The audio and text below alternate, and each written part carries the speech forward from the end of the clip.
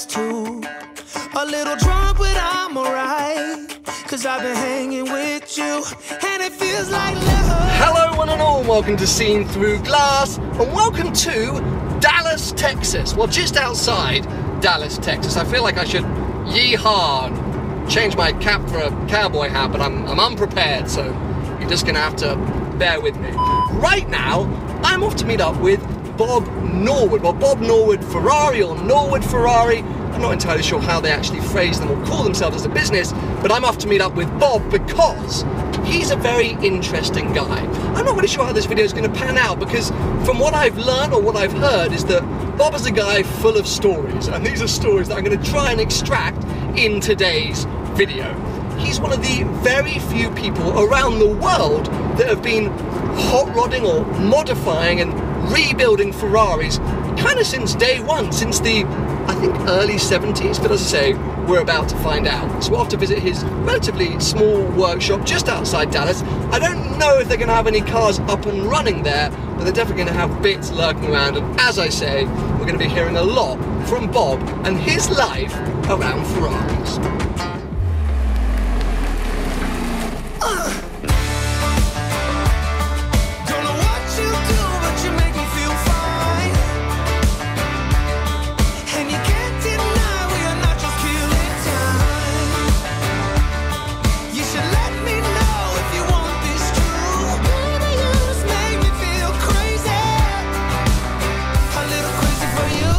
So what's the story? Because from the outside, it looks relatively stock. It is. You know, in another world, another life, we would have never taken this thing apart because it's so valuable. It's like one of 6 ever made.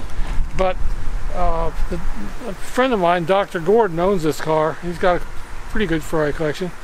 And in 1991, we decided to put a V8 turbo motor in it. Okay. As you do, you just woke up one morning and went, oh, well, you know, I mean, these things have that little kind of very anemic 6-cylinder V6 thing in it, and he's had some of my turbo cars. He had a turbo boxer I built for him, and you know, he wanted a powerful car, so we put a 2-valve 308 motor in it. And it was a tough deal because the old 2-valve motors, you'll see I've got some of them inside, they've got a very wide cylinder head. And over the years, I started turboing cars in the 80s, but what we didn't like about this car was it didn't really come on until about 4,500 RPM, and then it made a big move. Okay. And this turbo lag. As we learned over the years, I run at Bonneville with this 4-valve 308 motor. I got to where I really loved the thing, and it makes big power.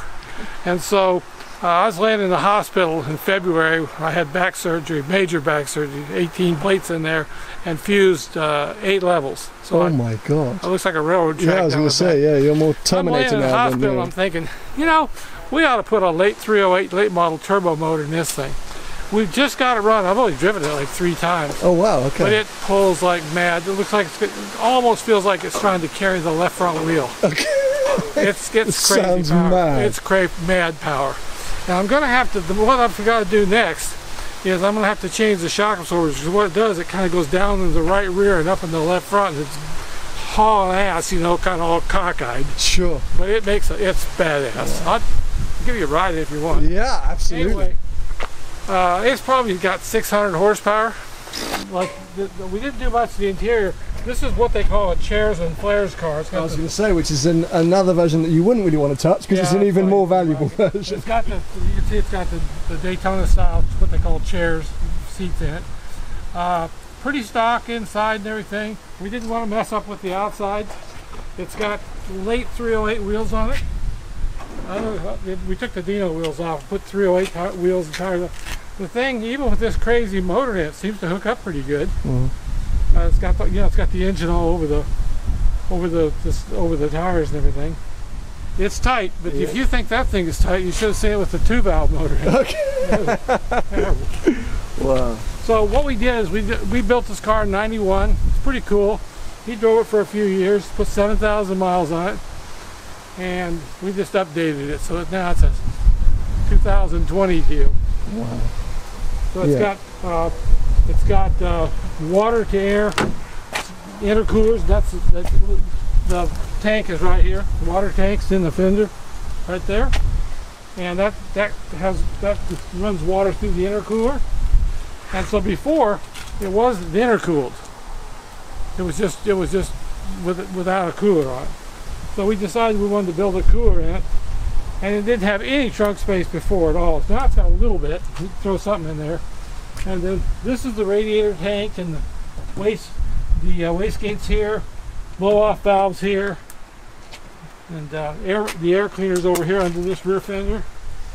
So when you put the lid down, it's like a it's a sleeper at that point. You would never see it coming. Yeah, and it's not loud at all either. Really? In fact, yes, a few days ago we just took the mufflers off of it and gutted them because it was so quiet. There was nothing going on. You lack the emotion. And turbos don't like back pressure anyways. They don't like mufflers. Yeah. This is a 1400 horse Testarossa flat motor. 1400 horsepower Testarossa engine. 60 pounds of boost, 1400 horsepower.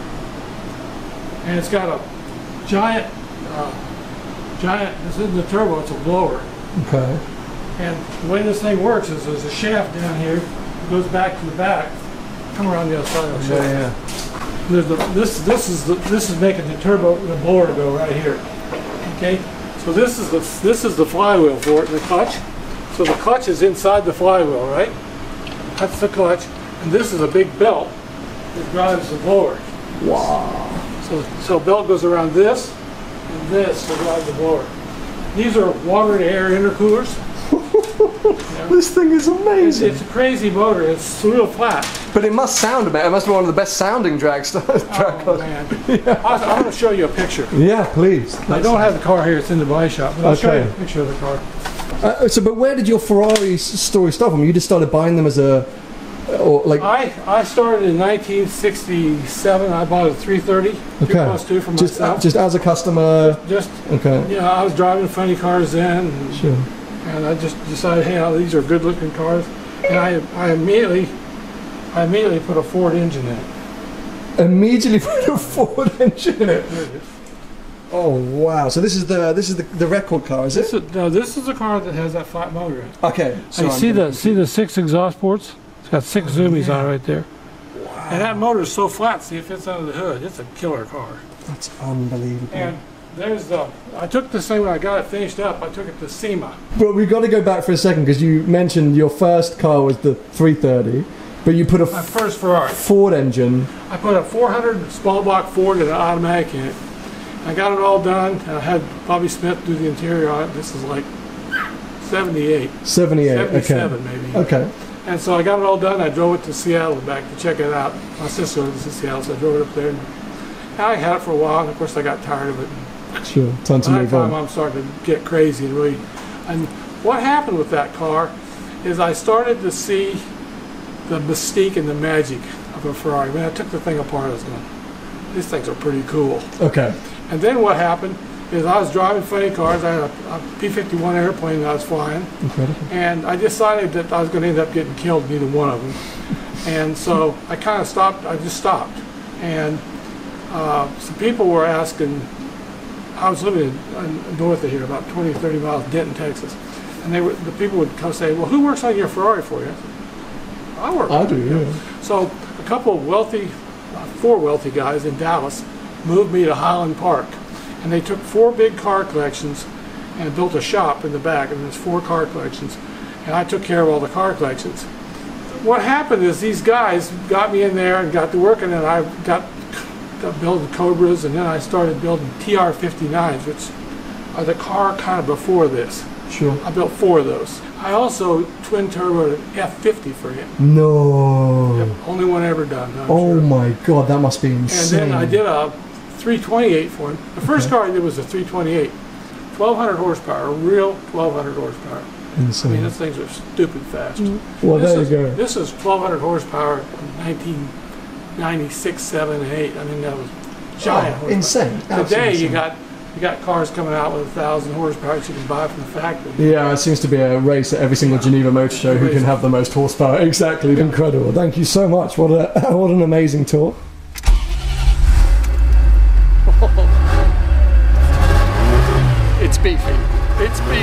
Okay. Now, we have been warned a few times by Bob to not crash this car. Yes. Yeah. So we're going to be... I'm also going to say that we have some tuning left to do on it, so it's not 100%. Okay, but this is one of these sort of near finished cars you have, because most of the cars we've been looking at today are... Just have some slight drivability tuning to do. Okay.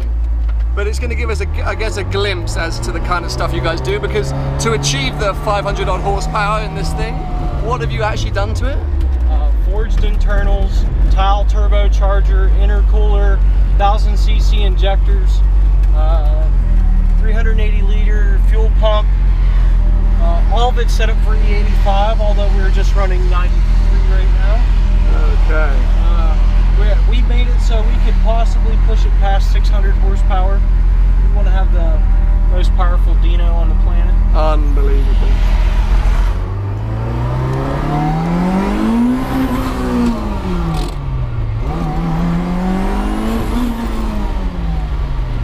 That's not right in a Dino.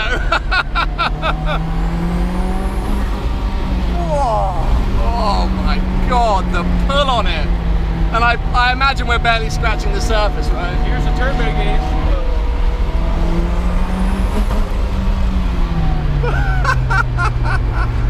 Oh, this is a totally different experience. Wow. It is an older gentleman that does drive this. Okay. But he does drive it. If you notice the paint isn't perfect, it's because he doesn't need it to be. He likes driving his car for what it is.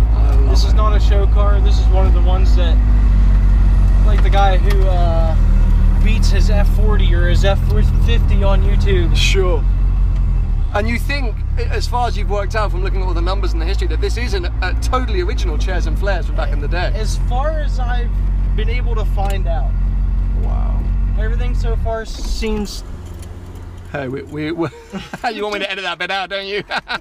You were like, just cut that scene. We've all been there. We've all been there. Like I said, small drivability problem.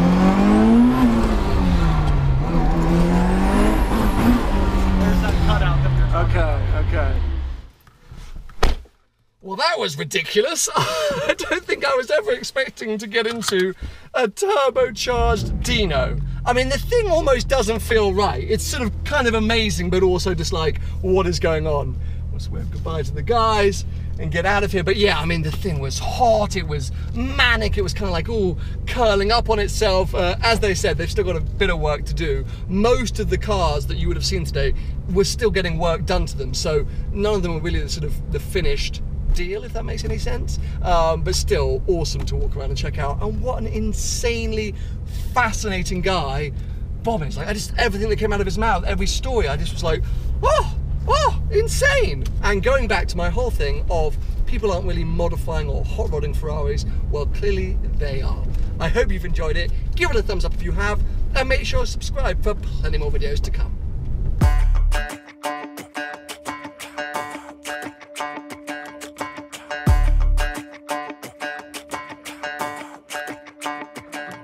Walking home late at night, maybe 2:30. A little drunk, but I'm alright, 'cause I've been hanging with